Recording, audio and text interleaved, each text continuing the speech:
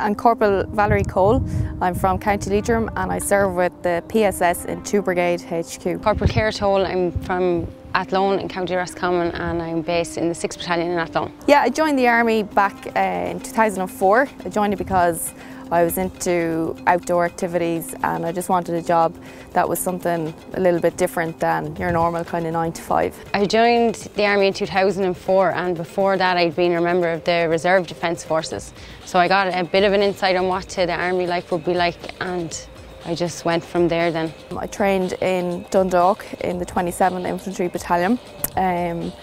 Then from there I got posted to the 2nd Infantry Battalion in Rathmines in Dublin and I spent 2 years there, where then I transferred across to 2BTC and I spent 8 years there as a training instructor, and then just most recently I've transferred to the PSS in 2 Brigade HQ.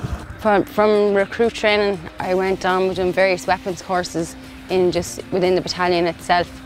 To my NCO's course, again various weapon courses, drivers courses, the light tactical armour vehicle driving instructors course, which is mainly what I be with now at work, and I've also trained 3 recruit platoons. I suppose I've completed a lot of courses, particularly in the BTC because it is a training unit. I suppose one of the first ones that I did was a crowd riot control instructors course. I also did a phobia instructors course, specialised instructors course. The course I'm currently on is the infantry standard course. It consists of 7 weeks to become a platoon sergeant in the infantry corps. I've been lucky enough, I've had 4 deployments overseas, each in a different role. So my first deployment overseas was with the 93rd Infantry Battalion in Liberia, where I was a private in a mortar section.